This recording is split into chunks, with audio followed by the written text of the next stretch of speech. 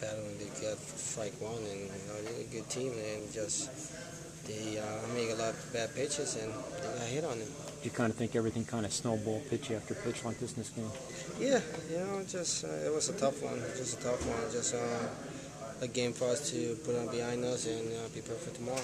Are these kind of games easier or harder to put behind you because of a 2-1 loss or an 8-0 game?